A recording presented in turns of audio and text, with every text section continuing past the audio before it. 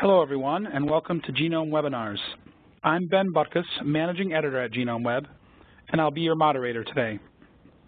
Today's webinar is entitled Lowering the Limits for Epigenetic Methylation Analysis. The sponsor of this webinar is Swift Biosciences. Our panelists today are Cassie Shoemaker, Research Scientist at Swift Biosciences, and Chongyuan Luo, Research Associate at the Salk Institute of Biological Studies.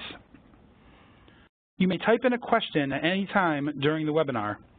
You can do this through the control panel, which appears on the right side of your screen. Click on the Q&A box in the upper right side of the control panel. When you click on Send To, please select All Panelists. We will ask the panelists questions after the presentations have concluded. We'll now start the webinar with Cassie Shoemaker from Swift Biosciences. Please go ahead, Cassie. Thank you, Ben, and thank you so much to everyone for joining us for today's webinar. Thank you also to GenomeWeb for hosting us today. Again, my name is Cassie, and I'm the lead scientist who developed our Methyl-Seq product. I'm excited to share information with you today about our Accel-NGS Methyl-Seq DNA Library Kit. For a little background about our company, we are based in Ann Arbor, Michigan, and we develop kits for DNA sequencing based on novel adapter attachment chemistries. In addition to the Methyl-Seq kit that we will discuss in detail today, we also have products that support other types of whole genome and amplicon-based sequencing. Our family of Accel-NGS 2S kits provide the most comprehensive genome coverage from the lowest input of double-stranded DNA of any kit currently available on the market. Our Accel-NGS 1S Plus kit is compatible with sequencing of single-stranded, heavily damaged DNA and ancient DNA. Our Accel Amplicon kit offers a fast, single-tube workflow to screen for somatic mutations on the Illumina platform. More information about these other kits is available on our website, swiftbiosci.com. The main focus of our webinar today is a discussion of our Accel-NGS Methyl-Seq kit and how our novel adapter attachment chemistry enables high-quality coverage from low-input bisulfite-converted samples. We developed the Accel-NGS Methyl-Seq kit to address limitations in methylation sequencing workflows. An obvious obstacle is the use of bisulfite-converted DNA. Bisulfite conversion is a harsh chemical process which not only denatures DNA, making it single-stranded, it also fragments it. Unlike other preps that require double-stranded DNA input, Accel-NGS Methyl-Seq is designed to utilize single-stranded DNA, which enables post-bisulfite library construction. Second, other kits require large amounts of input DNA, usually no less than 100 nanograms, which prohibits studies where sample quantities are limiting. The Swift kit is compatible with a wide range of inputs, as low as 100 picograms. Finally, conventional kits introduce base composition bias, which will be described further in a few slides. The novel template-independent adapter attachment chemistry of the Accel-NGS Methyl-Seq kit allows the sequencing adapters to be added to the input molecules with minimal bias. To enable high-quality sequencing, a library preparation must have a high recovery of input DNA and low base composition bias. In the traditional method, fragmented double-stranded DNA is used as input for ligation of methylated adapters. However, since this type of library preparation is only compatible with double-stranded DNA, bisulfite conversion must be performed once the library is completed. On these diagrams, bisulfite-induced fragmentation is indicated by lightning bolts. Fragmentation of these library molecules renders them non-functional, and the subsequent loss of these broken library molecules is illustrated by the red arrows in this workflow. Overall, this method does not introduce significant bias, but leads to a low recovery of the input DNA molecules as a result of bisulfite-induced library fragmentation. The random priming method, as seen in the right panel, is capable of using single-stranded bisulfite-converted DNA as input. A random priming event introduces the first adapter, and the second adapter is incorporated through a 3' tagging event. However, random priming is template-dependent, which introduces base composition bias and leads to low recovery, as some of the fragments cannot be effectively primed with these molecules. In the left panel, Accel-NGS Methyl-Seq maximizes recovery based on its ability to use fragmented, bisulfite-converted DNA as input. These fragments can be adapted using our novel adaptase chemistry. Unlike the template-dependent adapter attachment of the random priming kit, the template-independent adaptase step adapts all base compositions evenly. Here, I will show you more detail about how Accel-NGS Methyl-Seq has a high recovery of input molecules with low bias. Accel-NGS Methyl-Seq uses sequential ligation to attach each NGS adapter to the bisulfite-converted DNA molecule. The first adapter is ligated using our proprietary adaptase step, indicated here by the green circle. Adaptase is a highly efficient, template-independent reaction. It introduces a short, synthetic tail, which is trimmed during data analysis. A simple primer extension enables conventional ligation of the second adapter to the bottom strand, shown here in the yellow and blue steps. Finally, we apply a minimal number of PCR cycles, as shown in the red step, to add indices and create fully functional adapters that are compatible with the Illumina platform. This simple workflow performs equivalently across a spectrum of inputs from 100 nanograms down to 100 picograms. These plots show human genome coverage relative to base composition. The x-axis shows the GC distribution across the human genome. In an ideal case, the green line would be superimposed over the gray line at a normalized coverage of 1, indicating perfect, unbiased coverage across all GC content. You can see that Accel-NGS Methyl-Seq on the left looks comparable to the traditional kit in the center panel in terms of coverage, while the random primer kit on the right shows a dramatic loss of coverage in regions of the genome which are GC and AT rich.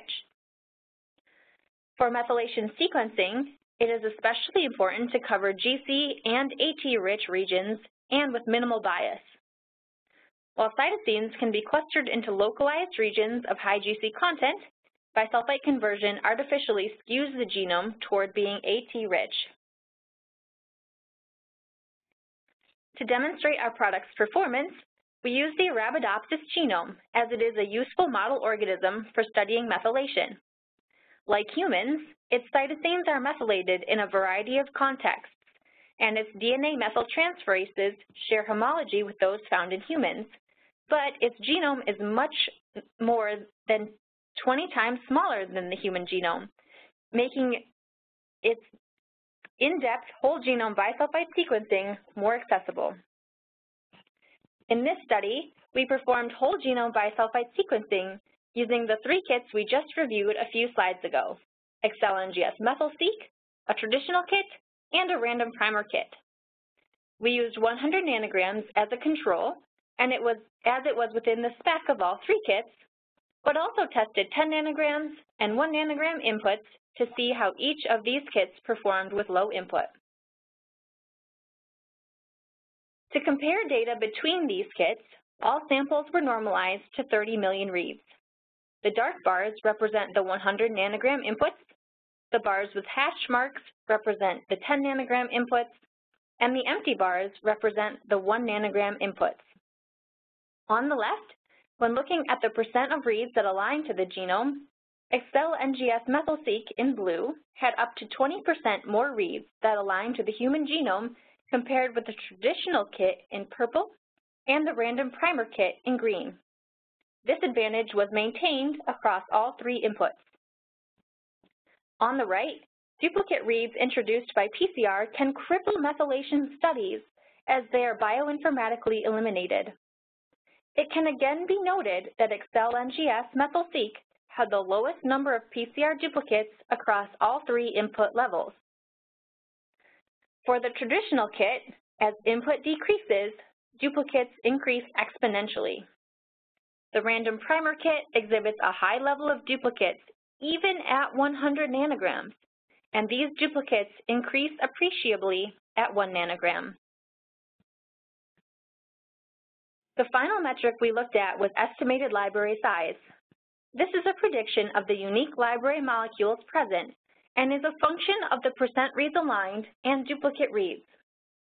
As Accel-NGS Methyl-Seq had the highest alignment rate and the fewest duplicate reads, it follows that Methyl-Seq has the highest estimated library size across all 3 inputs. The inverse pattern can be observed in the traditional and random primer kits, particularly at 1 nanogram, where low total aligned percentage and high duplicate reads results in few remaining unique library molecules.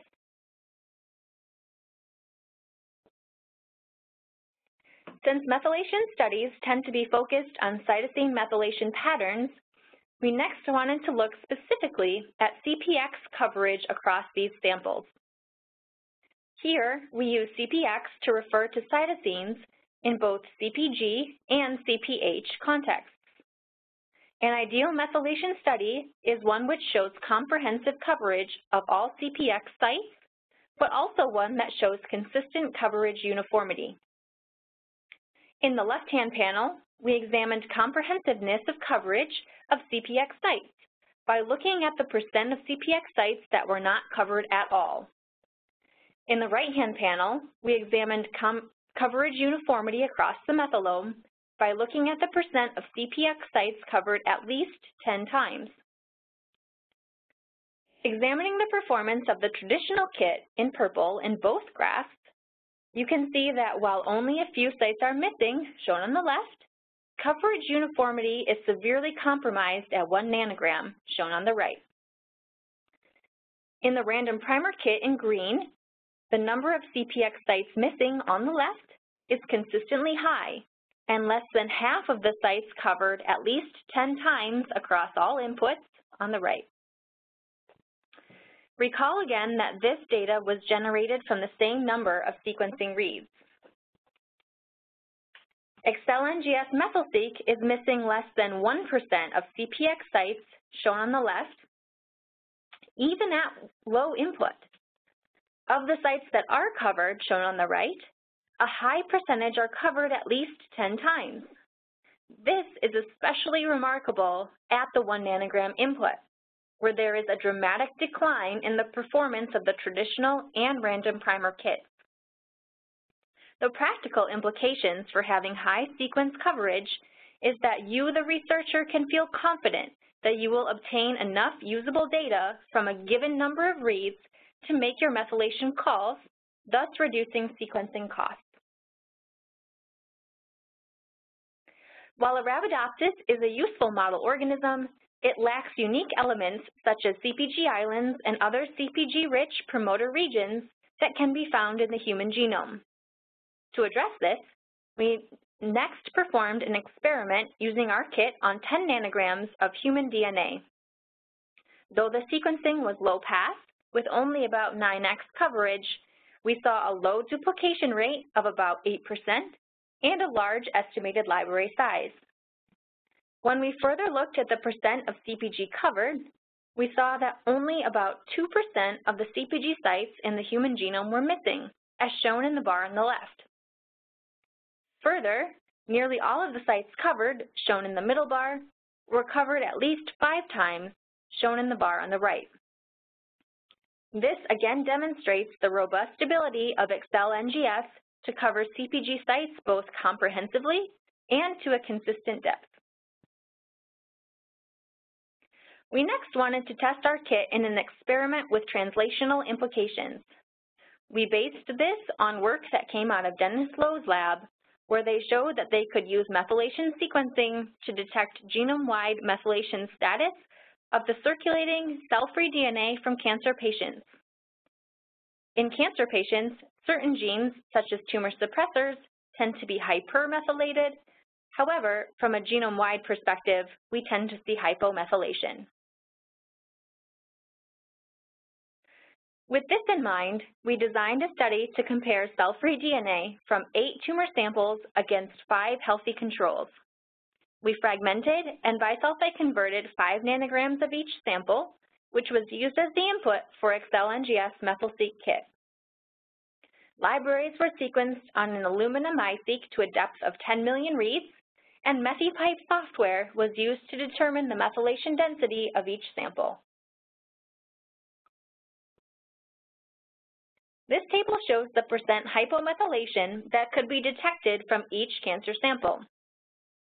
You can see that we were able to detect anywhere from 0.4% to 43% hypomethylation, depending on the cancer type and burden. While this was a pilot study to determine our kit's efficacy with this kind of technique, use of our kit with similar techniques will allow researchers to one day monitor cancer burden and recurrence from a simple, relatively non-invasive blood draw. Our next slide will show more data about this sample, number 8. This circus plot examines the hypomethylation of sample 8 compared to the pool of 5 normal samples. To generate this plot, the genome was portioned into 1 megabase bins, and the percent hypomethylation was compared between the cancer sample and the healthy control pool. If the methylation density differed by greater than 3 standard deviations from the healthy controls, bins were assigned as either hypomethylated, shown here in red, or hypermethylated, shown in green. We were able to successfully detect genome-wide hypomethylation in the cell-free DNA from cancer sample number 8 using Accel-NGS Methyl-Seq and only 10 million sequencing reads. Accel-NGS Methyl-Seq has many applications. We have talked extensively today about its use in whole genome bisulfite sequencing, but it can also be used for reduced representation bisulfite sequencing, oxidative bisulfite sequencing, enrichment techniques, and hybridization capture techniques such as GenomeWeb-Seq-Cap-Epi. We are currently analyzing data which compares our Accel-NGS Methyl-Seq kit against the current library prep in Seq-Cap-Epi, and we would like to encourage everyone to keep an eye on our website in the coming weeks for those results. To recap what I've shown you today, Accel-NGS Methyl-Seq uses its novel adaptase chemistry to adapt fragmented, single-stranded DNA molecules. The use of bisulfite-converted DNA as input allows maximum recovery of input molecules with minimal base composition bias, enabling sequencing of low DNA inputs. We demonstrated the high-quality sequencing data that can be generated from low input using the model organism Arabidopsis. We showed that we have both comprehensive and uniform coverage of the methylome across all 3 inputs studied. We also showed that our technique works equally well in large, complex genomes such as human. Results demonstrate comprehensive and uniform coverage of CpG sites across the human genome. Finally, we showed that this chemistry is applicable to many novel techniques, such as one where genome-wide hypomethylation can be detected in circulating cell-free DNA from cancer samples. Thank you again for your attention. Thank you, Cassie. As a reminder to attendees, you can type in a question for the panelists at any time during the webinar by clicking on the Q&A box in the upper right side of the control panel. We will now turn the webinar over to Chongyuan Luo of the Salk Institute of Biological Studies. Please go ahead, Chongyuan. We have several projects to evaluate the performance of the Swift methylome kit, which is called, I guess the former name is the Accel-NGS Methyl-Seq kit, across a number of different samples that we have from the ongoing projects in the lab. Next. Before I start, I'd like to thank a number of peoples. There are peoples from the Ecker group, Yupeng for informatics, Rosa for making some of the libraries, and Joneri for operating the sequencers. We worked together with the Salk Computational Neuroscience Lab to obtain some of the neuroscience samples prepped by Antonio and Jacinta. And for some of the informatics works, we collaborate with Iram Mokamel from the UCSD Cognitive Science Department. Next. So this is give you an idea about these 3 different projects I'm going to talk about, examining the Swift Meso kit. Our projects span across a range of DNA input amounts, starting from 100 nanograms and pushing below to the minimum 10 nuclei, and also across 2 different species, mouse, and we have also performed independent works of Arabidopsis thaliana. Next. So the first project I'm going to talk about is using the Swift Methylome kit as a way of producing high coverage, high quality reference methylomes using DNA from the ENCODE project, that looking at the forebrain tissue of the mouse embryo at the developmental stage of E15.5. In this case, because we are aiming to produce a high coverage methylome, we're using 100 nanogram of the DNA. Next. Just to give you a brief idea about this project, the project is funded by NIH ENCODE consortium to look at mouse development across a number of developmental stage and across a number of different tissues. Next. So the tissue we are looking at here today is the forebrain of the E11.5, which is also one of the earliest stage that produces a relatively small amount of tissues for analysis. Next. So in general, when we perform a data production for these ENCODE project, we would start with abundant genomic DNA, such as 2 microgram, and we would perform the library preparation using the regular method, which is the pre-adaptation method, followed by conversion of the complete libraries with adapters, starting from 2 micrograms of DNA, and we would usually sequence up to approximately 1 billion single-end reads so that we can get effective coverage over 3x combining both the forward and reverse strand. Because when we were testing the Swift Methylome kit, we wanted to start with much less DNA. So we started with 100 nanogram, which is a 20-fold reduction from what we usually do. And we also sequenced it to a comparable number of reads, about 1 billion. And then what we found is that, in general, the mapping rate of the Swift Methylome library is better than compared to the regular libraries, consistently about 75%, and we usually have somewhere around 70%, sometimes slightly lower, sometimes slightly higher. You can see below in the shaded blue region, the highest is 74% for the regular methylation, for the regular methylome libraries. And the rate of clonal reads appears to be slightly higher for the Swift methylomes, and you can see in the last column that the non-clonal rate is about 82% for the Swift libraries, and it's approximately between 85 to 90% for the regular libraries. But again, we did perform a 20-fold reduction of the input material here. Next.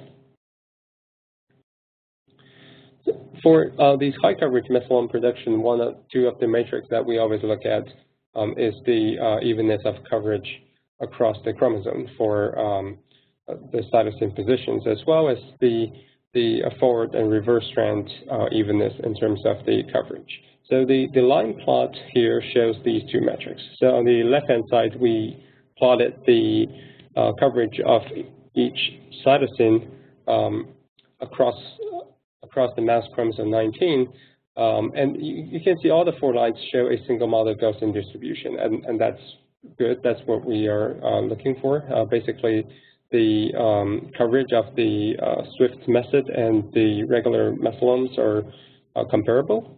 And on the right-hand side is comparing, for each particular cytosine, comparing the coverage on the forward divided by the reverse strand.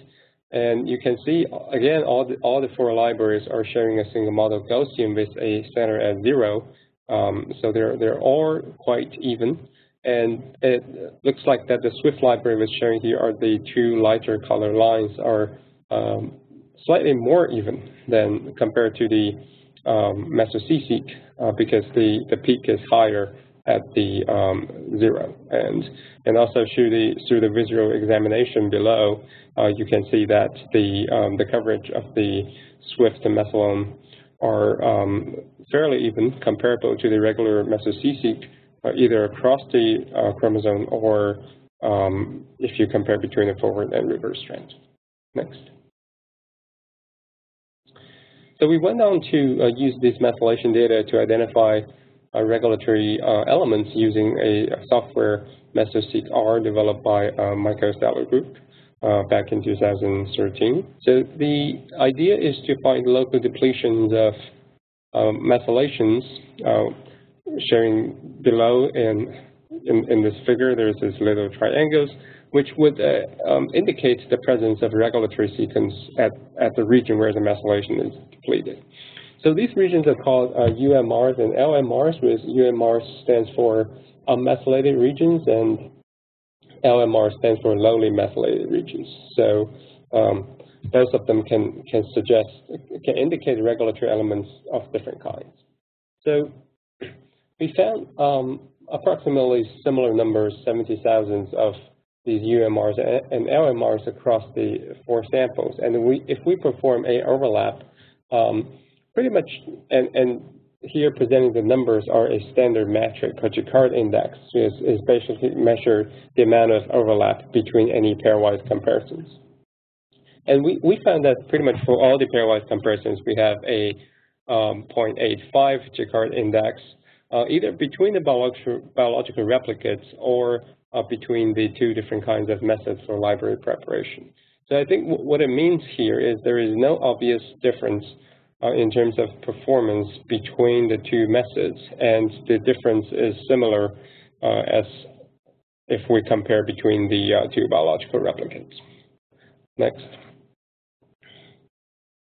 And we went on to do a more challenging analysis, kind of to scrutinizing the difference between the 2 methods of library preparation. One is the regular Methyl-Seq, and the other one is the Swift methylome. So what we did here was to identify differentially methylated sites, which are individual cytosines showing differential methylation between the 2 methods using a FDR threshold of less than 0.01. And we join these regions into differentially methylated regions, DMRs, requiring at least two individual sites showing difference in the same directions. And what we found is a small number of DMRs, 80 of them, with 64 showing greater methylation level in the Swift library, and 16 of them showing lower methylation level in the Swift library. Next. And when we examine these regions, what we found is some of this difference, which you can see the methylation level difference on the top yellow tracks, which each tick indicating a cytosine, and the height of the tick indicates the level of the methylation. Some of this difference are obviously caused by aberrant coverage patterns. And for the first example I'm showing you, you can see that the Methyl-Seq, which is the regular libraries, has a very high coverage level at this position. And the reason we think these are abnormal is because those are higher than the neighboring region, which is also consistent with the genome average. Can you click next twice? So this is a example that the methylation difference appears to caused by aberrant coverage patterns in both Swift library as well as the traditional Methyl-Seq. Next.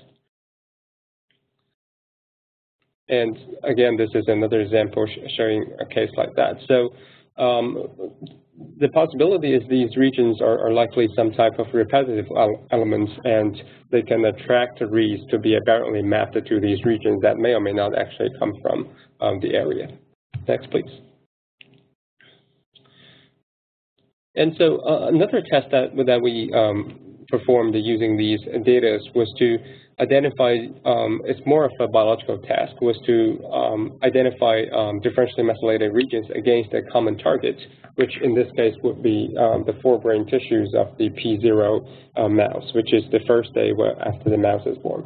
So what we did is we have performed the parallel DNA methylation parallel DMR findings, either using a comparison between the E11.5 forebrain produced by the Methyl-Seq against the P0 forebrain sample, or we are using the library E11.5 forebrain library produced by the Swift methods.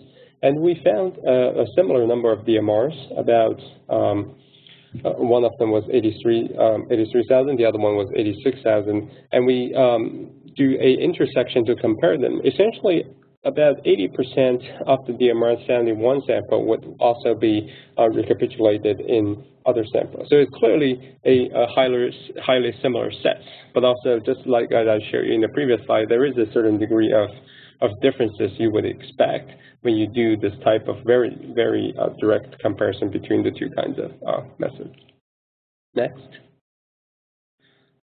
So on this slide, I'm going to give a short summary and also some of my recommendations on how to use this method. So I think the Swift and methylome methods does generate high-quality methylome with pretty much every metric we look at, such as the coverage evenness across the chromosome, as well as between the forward and reverse strand.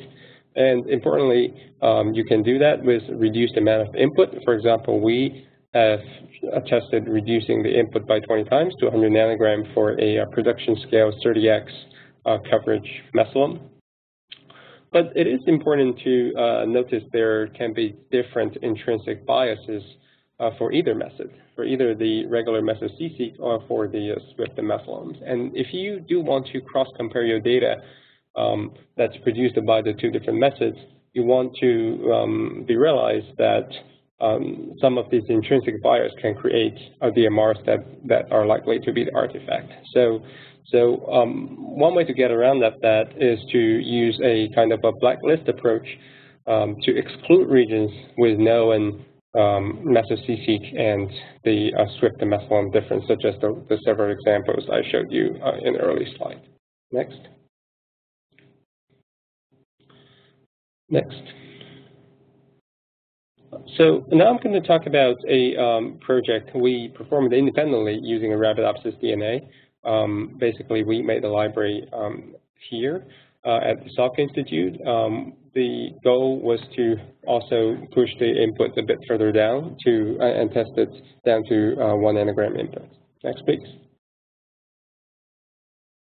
So we have made a number of libraries you can see here range from 1 nanogram to 100 nanogram, and the top row below the title is the Methyl-Seq libraries we're using kind of as a reference here.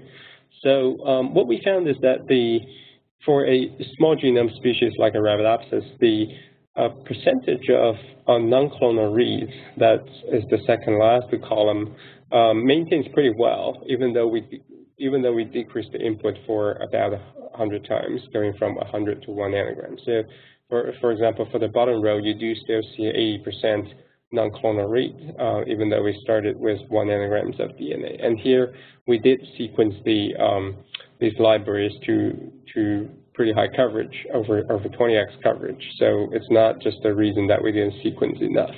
But we did see a decrease of uniquely mapped reads when we reduced the input. So it reduces from, for example, around 70% or over 70% to somewhere between 50 to 60% when we use the 1 nanogram DNA input.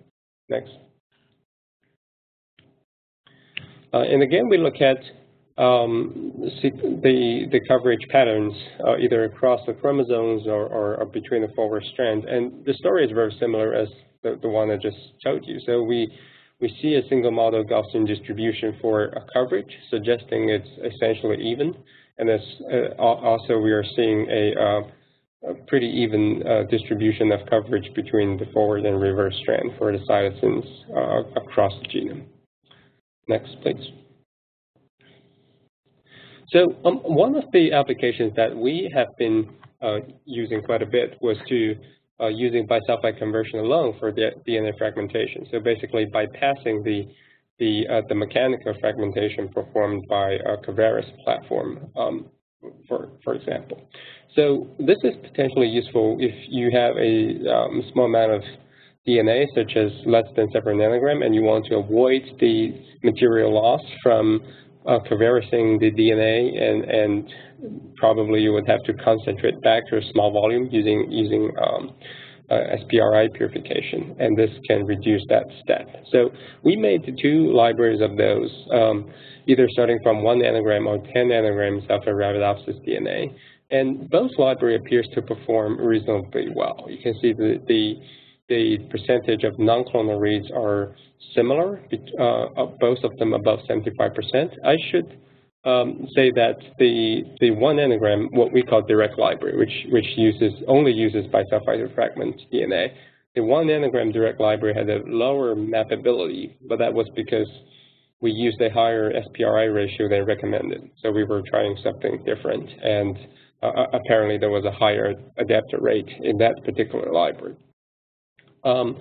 And we have been also used this because it also shortened the workflow quite a bit, because you don't need to go through the mechanical fragmentation as well as the purification before you go into the library prep. We have been using it to survey some of the mouse samples for global methylation patterns, and we found it quite useful.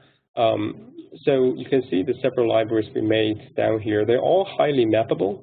They can be mapped up to between 73 to 80%, and because we didn't sequence a lot of reads, there's essentially no clonality that we can see here. So a potential pitfall of doing this type of library only using bisulfite conversion for fragmentation is you ended up with a library that has broader distribution. So you can see down below the bioanalyzer trace for a human DNA sample is you have a broader distribution of the library, range between probably 350 base pair to 1 kb, and that would affect the cluster generation on the Illumina machines, and you probably need to titrate the library differently as compared to the regular, more banded type of libraries for the cluster generation. Next.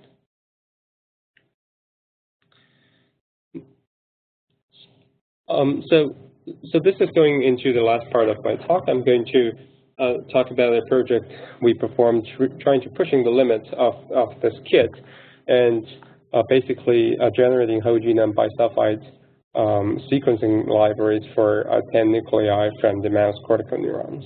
Next. So neurons are an interesting subject for epigenomic studies because there are many different types of neurons in the mammalian brain. There are neurons perform excitatory functions as well as inhibitory functions. So earlier this year, we have published a study examining the neuronal epigenome diversities of 3 different types of neurons, the CAP kinase 2 positive excitatory neurons, as well as the PV positive and the VIP positive inhibitory neurons. Next. We have generated some reference epigenome for, together with our collaborators in Johns Hopkins University and Genetia Farm. We have generated some reference epigenome for these neurons using quite a bit of material. So we were working with hundreds of thousands of purified mouse neuron nuclei, basically several hundred nanograms of DNA. And we found very distinct DNA methylation patterns, for example, showing here some of these interesting neuronal genes, very large-scale DNA methylation differences. Next, please. And going across the whole genome, we could found over 200,000 differentially methylated regions that can provide us epigenomic signatures of these different neuron types. So basically, neurons have a large amount of differences in terms of their DNA methylation patterns. Next. So the method we use to isolate these specific neuron population, as well as for isolating these 10 nuclei samples presented here, is to using a method developed by Jeremy Nathan's lab at Johns Hopkins University called a mouse intact. This is basically a nuclear envelope protein was tagged with GFP or MYC, and it was put into the mouse using transgene approach. And this mouse line can be crossed with any Cree drivers to drive a specific expression of this nuclear envelope marker on any cell populations. And that marker can be used for nuclei purification, either using magnetic affinity purification or using a FACS method. And so we have used the FACS method, and we isolated a specific number, in this case 10 nuclei, using a micropipetting approach, showing example on the right. Next, please.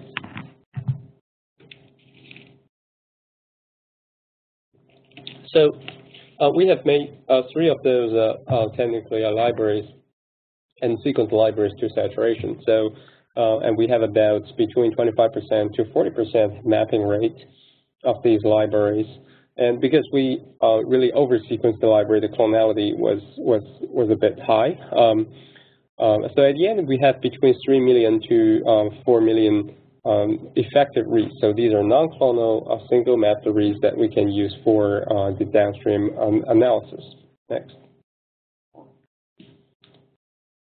And the question we're asking here is whether the whole genome methylome we obtained from the 10 nuclei, whether it contained enough information for us to classify the cell types of these neurons. As I mentioned earlier, we have generated reference neuronal methylomes for excitatory and inhibitory cells using hundreds of thousands of nuclei, and those are shown here on the left panel, the PCA panel, the purple, the cyan, and the green colors are these reference groups. They were downsampled to a comparable amount of reads as these 10 nuclei methylomes. And we know up front that the 10 nuclei libraries are produced from excitatory cells, which are the green dots here.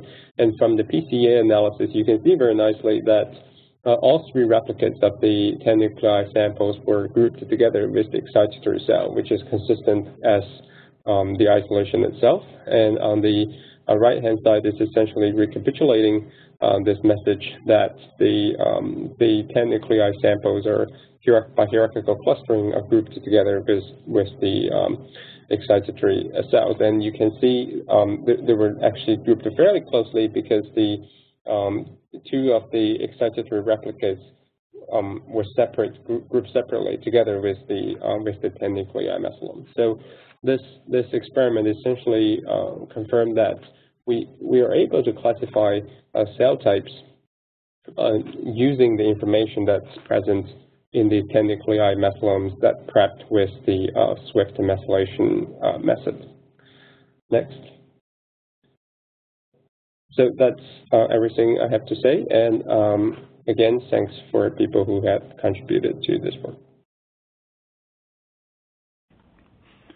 Thank you, Chongyuan. We'd like to thank both of our panelists, Cassie Schumacher and Chongyuan Luo, and we will now enter the Q&A portion of the webinar. As a reminder to attendees, if you have a question, you may type it into the Q&A box at any time. First question, what is the recommended input sample range for your Methyl-Seq kit? Yeah, thank you, Ben. We recommend inputs from as high as 100 nanograms down to inputs as low as 100 picograms. Thank you. Our next question is, what bisulfite conversion method or kit do you recommend using? Yes, so we recommend the Zymo Methylation Gold Kit that's available from Zymo Research.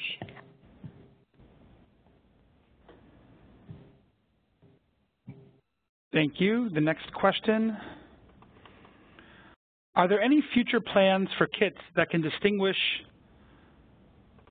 between 5-methylated cytosine and 5-hypomethylated cytosine, or possibly illuminate other base modifications of interest, for example, oxidation? Sure. So those kinds of studies are capable of acting with our current kit as it is. So those kinds of modifications vary only based on how the DNA is treated before it goes into our Methyl-Seq kit. So for example, Cambridge Epigenetics offers a product called Cambridge Epigenetics True Methyl-Seq Kit. And what they do is they treat the same DNA. One is with bisulfite conversion and the other is with oxidative bisulfite conversion. But both of those molecules are fully capable and compatible with our Accel-NGS Methyl-Seq kit as it is right off the shelf. Thank you. The next question is for Chongyuan. Chongyuan, what are your next steps in the mouse nuclei study, and how do you plan to apply these findings? Well, we are always interested in going into finer groups of neurons, because what we profiled here is really the start instead of the end, because we analyzed these groups are very large groups, and there are definitely subgroups within, and that's why we're interested in working with the Swift Biosciences, testing out these methods, because we are very much interested in further reduce the amount of requirement of the DNA so that we can examine these more specific neuronal groups.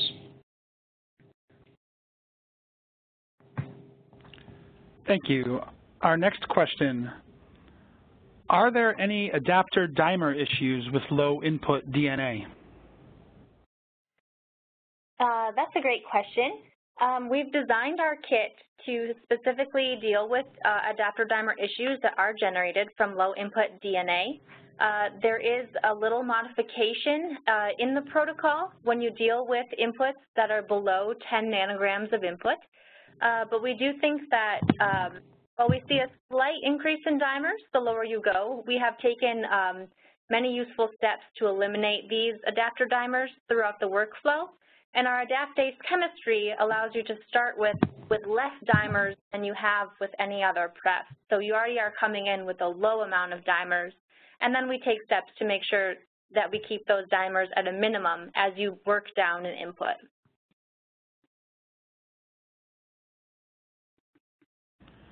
Thank you. The next question. Have you used this method with the Agilent SureSelect Methyl-Seq capture method? We have not yet used this Agilent capture technique. However, Methyl-Seq kit should be compatible with any downstream capture applications.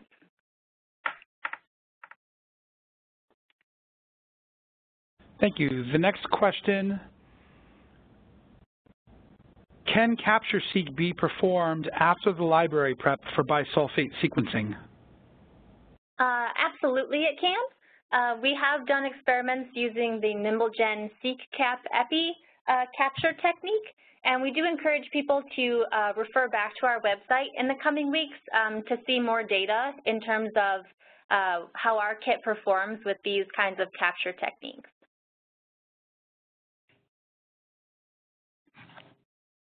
Thank you. The next question, what software was used for analysis in the Arabidopsis and human samples? Yep.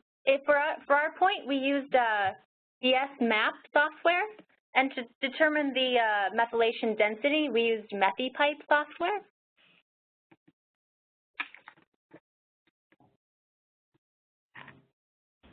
Thank you.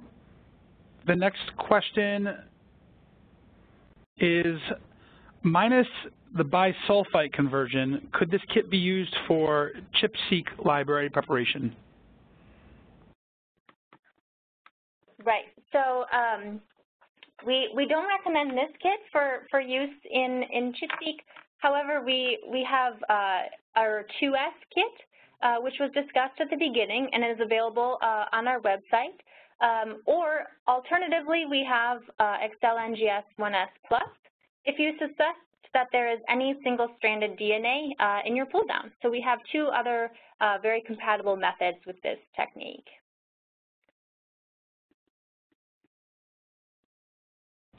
Thank you. The next question is for Chongyuan. Can you provide some details on how to prepare the blacklist you mentioned for regions with differences between the Swift and Methyl-Seq methods? Well, I think obviously it will be specific for each different species.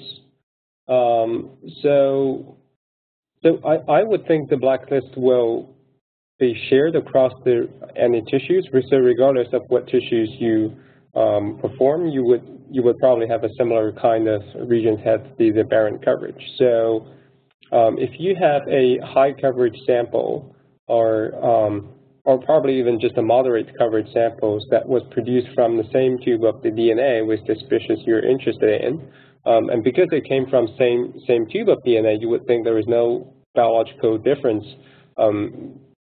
And all the remaining difference are the method difference. So by doing that, it should be able to give you a list. And you can probably scan for genome for apparently high coverage that would indicate something is going off in those particular regions.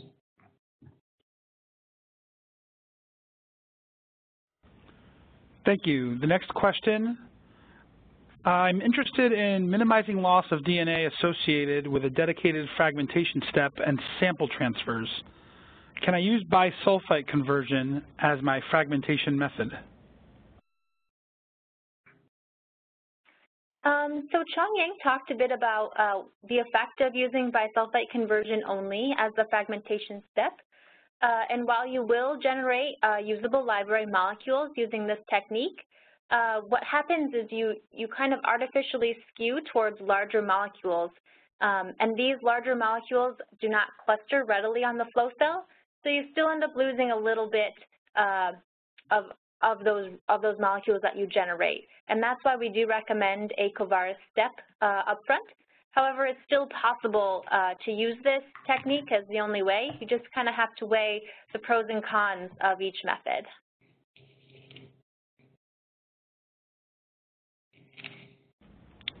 Thank you. The next question, is your kit compatible with the Nextera kit?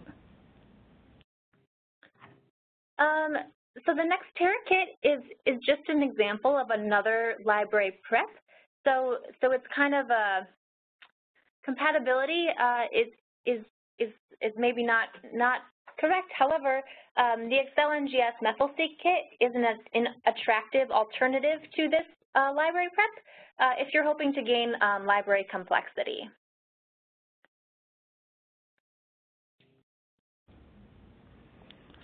Thank you.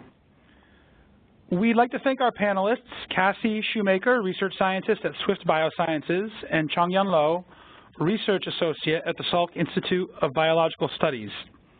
If we didn't have time to get to your questions, we will try to have the panelists answer them directly afterward. In addition, please take a moment to complete the brief survey that should pop up on your screen before logging off from the webinar. Your feedback is extremely valuable. If you missed any part of this webinar or wish to listen to it again, a link to an archived version will be emailed to attendees. Thank you for joining us for this Genome webinar.